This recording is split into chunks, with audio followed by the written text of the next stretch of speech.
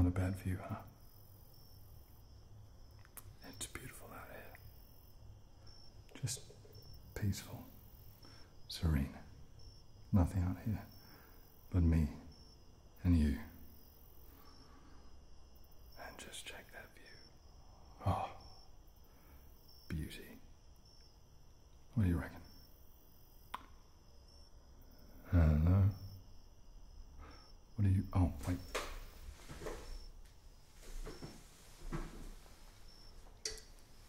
Ah. I was wondering why you were looking at me so weird. Yeah.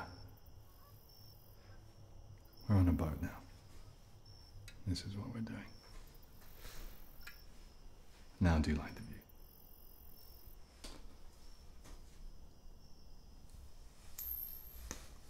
Silent, I obey. Come on.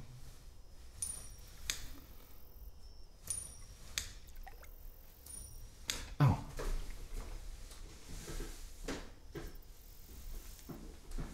Aha. This is for me. Why do you have so many coins on you? I only need one in the mouth. What do you think I'm going to do with all these coins anyway? But hey, thank you. Now, what do you think? Pretty cool, I like it. I guess that's a good thing really, considering that, you know, this is sort of me. I don't really go anywhere else. Well, anyway, get moving.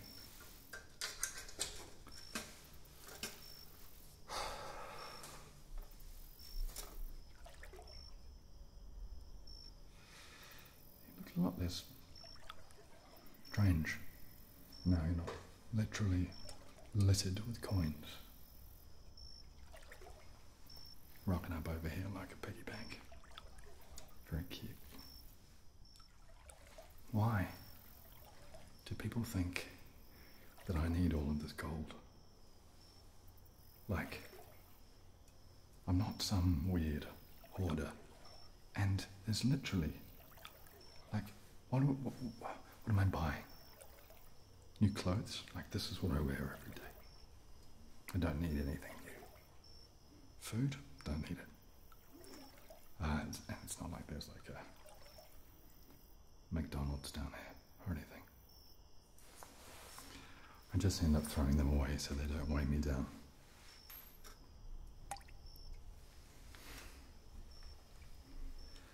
But anyway, good that you brought one, I guess.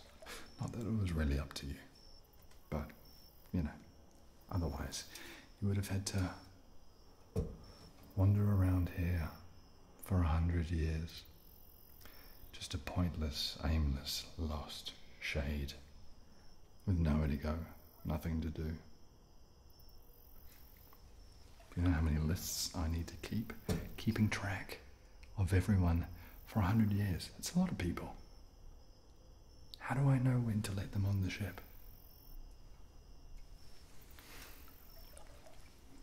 I'm not the administrator of the underworld. I get it.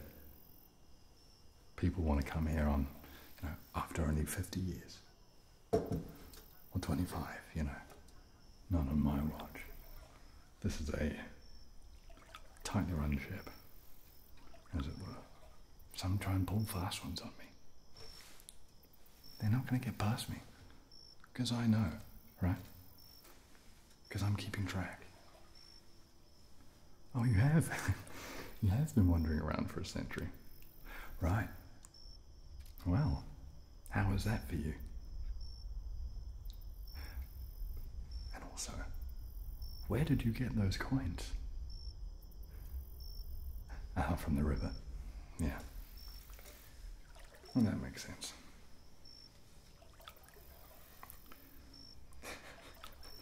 And you stash them on yourself. You put them on your eyes and in your mouth. You're a special one. You didn't need to do that. But hey, cute. You got the coins and waited 100 years. And now here we are, best of pals, in a boat together. God, I mean, I wish this thing had a bit of speed. We are going very slowly. But hey, sit back, get comfy, and just take in the surroundings, alright? Alright.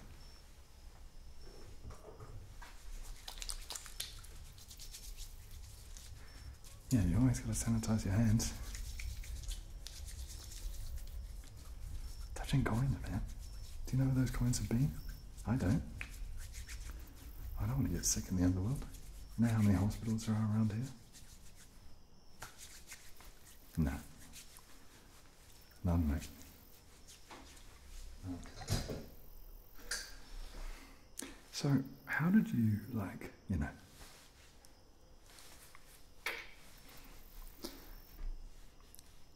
kick it, you know, how did you die? Did you get, you know, hung by the neck? No, I know, mime's not my thing. Boating is not mine, but, you know, gonna have some fun. Did you suffocate? What else? Did you fall from a very tall height? Did you die of some disease? Or, I mean, we don't need to go into it, I guess. I mean, what matters is that you're here now, after 100 years. I've got you safe and sound. Now you can just sit back, relax, and just listen to the lapping of the waves, and just chill. Rest your little head on that hardwood, and I'll take us to where we gotta go. Hey, I'll just row this boat gently down the stream, or like punt it, push it down this river. That is motoring right bow, and that has the strength to bring you back from the dark death with oars on the sun river, to bring you back to light. Where are you? Who is that? Show yourself. He raised his arm to the sky. Can you hear them too? No, I know it's not just me. Not just me. It's them. So, happens all the time. These like disembodied, this chorus of voices just sort of bizarrely start narrating my life and what happens down here. And it's unnerving because I've never found them. Can you see them? Where are they? Show yourself. Confusion was palpable. He raised his voice as if up to Olympus. Show yourself. Chorus of voices. I demand it. Okay. Well, let's get away from them. Come on.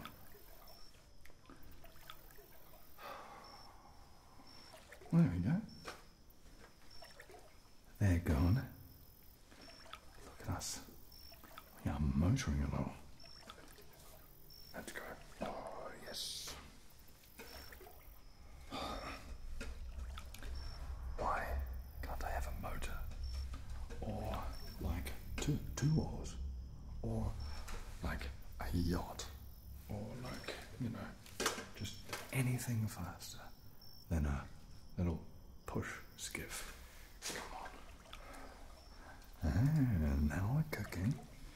Got a bit of power behind us now. Hey, even without you lifting a finger to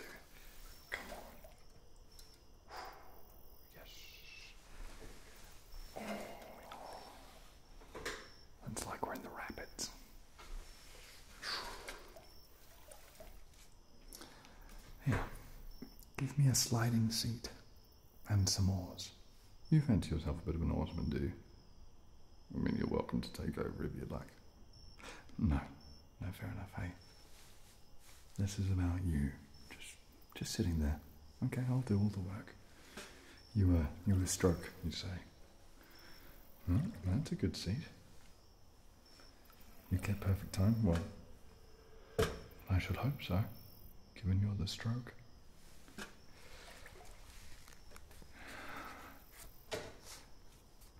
What are you playing with there?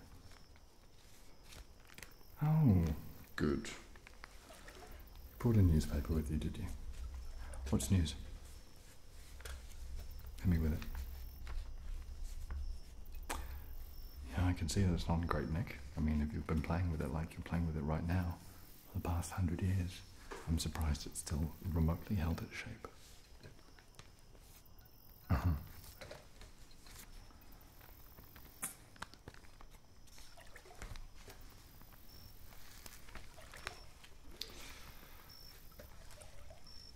Yeah.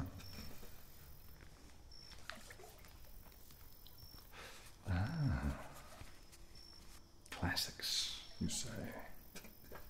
You're a classics man. Like what?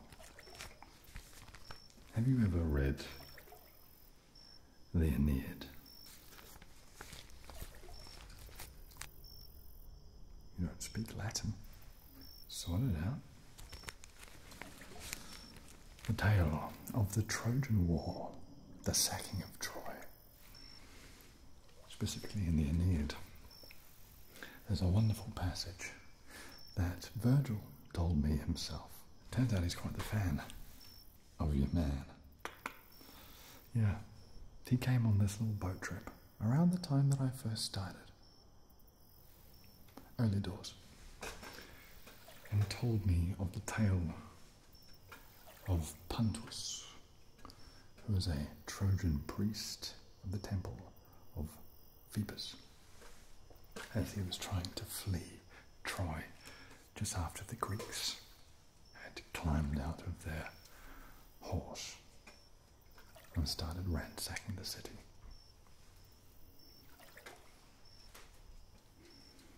Yeah, I'll tell you a bit.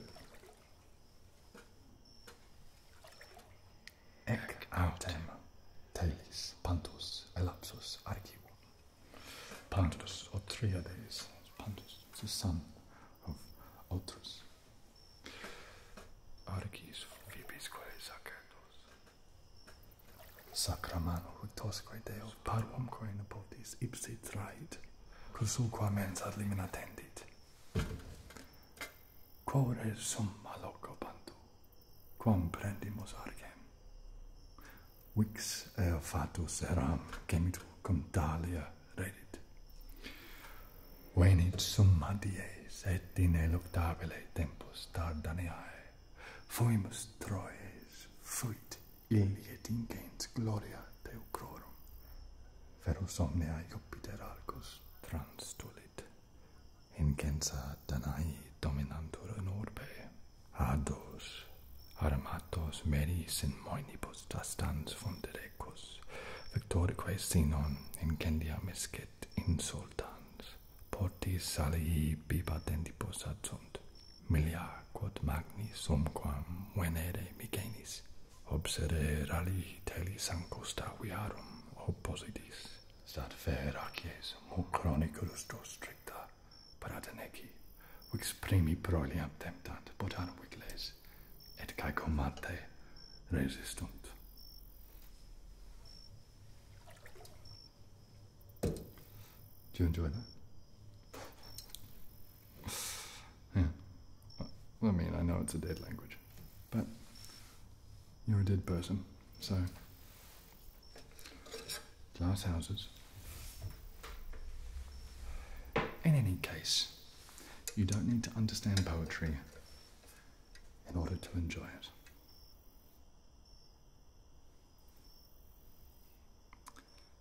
Stop that.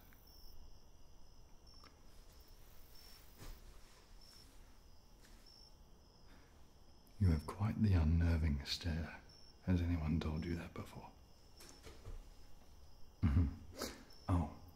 Oh, good. You brought a camera too. I don't know if you know this, but yep, taking pictures. You want me to? Okay. Ooh. What would you like me doing? Yep. You want this as well. Fair enough. Okay, so you want me to make an ugly face? Alright. Like this? How do I look? Good. Yeah, come on. Ugly face. Like that?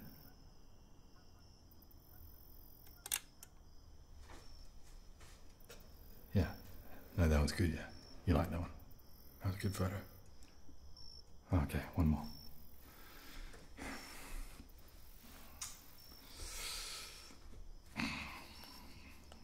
Ugly face. And yeah. Oh, good. Okay.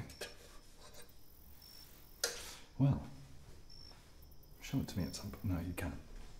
You can't, because this is a film camera. Come on, we're at sea. Do you know any sea shanties? Sea shanties, yeah. Yeah, I have a feeling they'll have a weird resurgence in the fullness of time. Become just like bizarrely, arbitrarily popular again. Come on, you know sea shanties, like, what would we do with a drunken sailor? What would we do with a drunken sailor? What would we do with a drunken sailor early in the morning? How about this one? When I was just a little lad, or so me mammy told me, away, all away, well, all away, Joe. But if I didn't guess the girls me lips would grow a moldy, away, all away, well, all away, Joe. Away, all away, we'll all away together, away, all away, we'll all away, Joe. Away, all the way, we'll hope for better weather. Away, all the way, we'll all the way, Joe. Hey, can't you see the black clouds are rising? Hey, can't you see the storm clouds are gathering?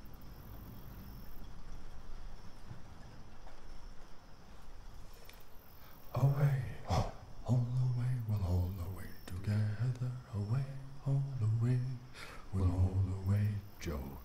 Away, all the way, we'll hope for better weather. Away, all the way, we'll all the way, Joe.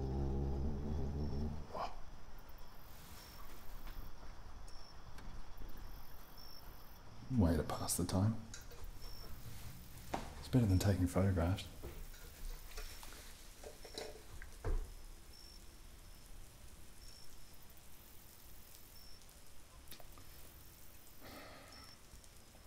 Rain.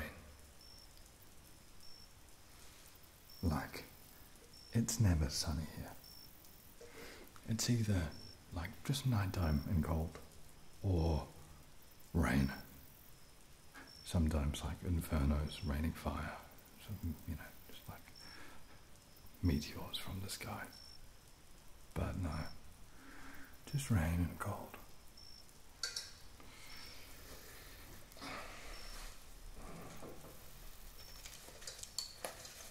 Come here. Don't suppose you over Brolly? No. Bought your camera, but not an umbrella. Nothing actually useful. Okay.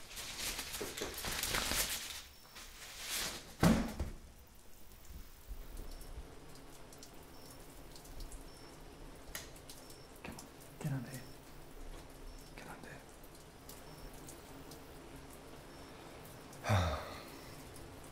Yeah, I mean,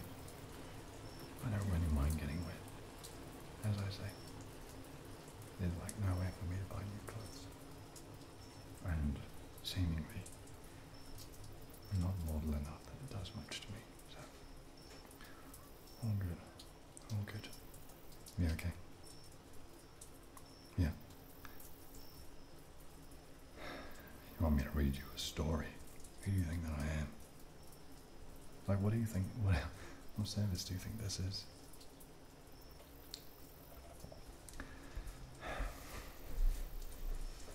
No, don't worry about being helpful.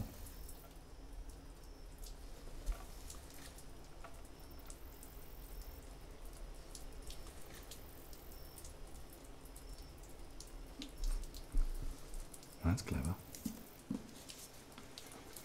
Right. What have we got here?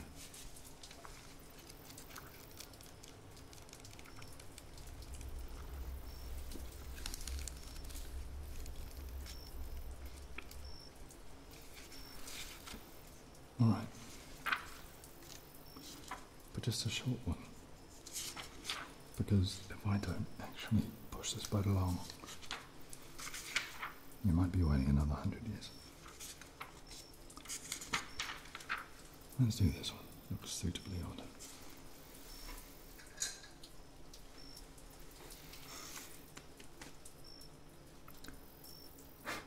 It's called The Straw, the Coal, and the Bean.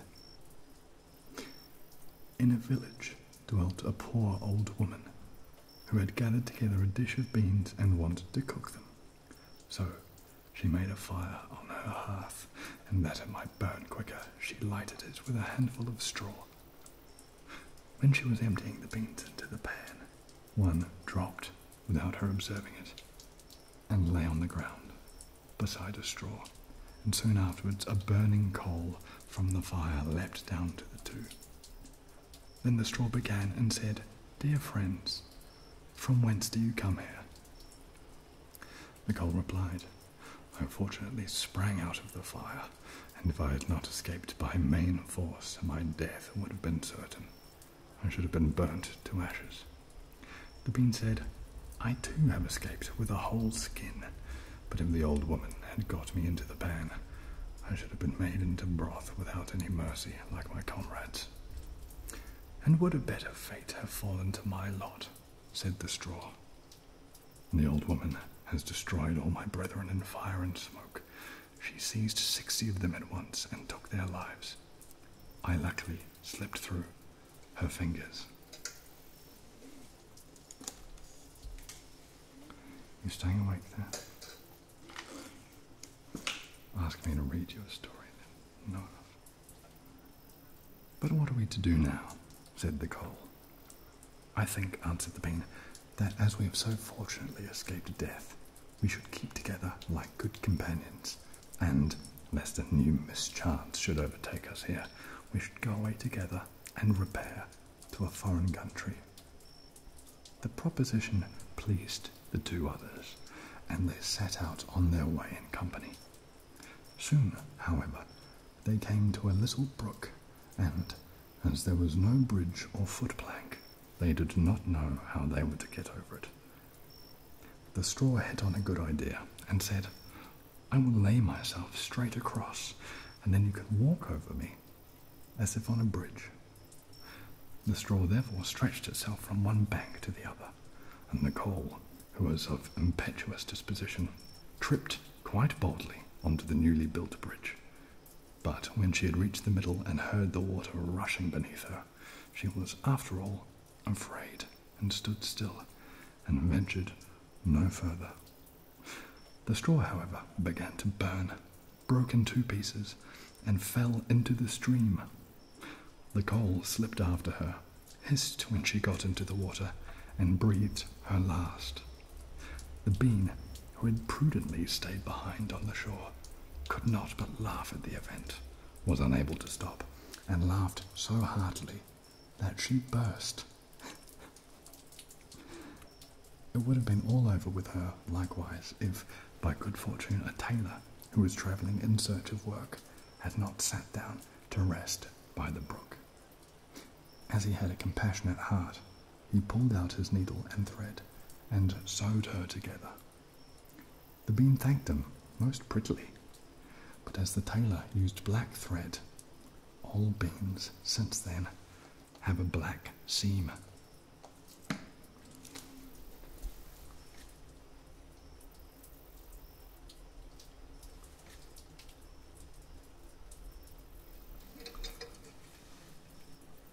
Are you still with me?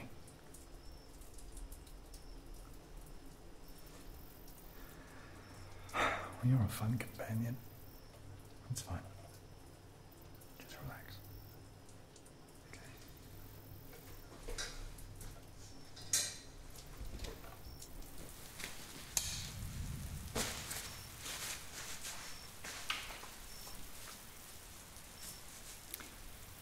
I'll wake you in with that.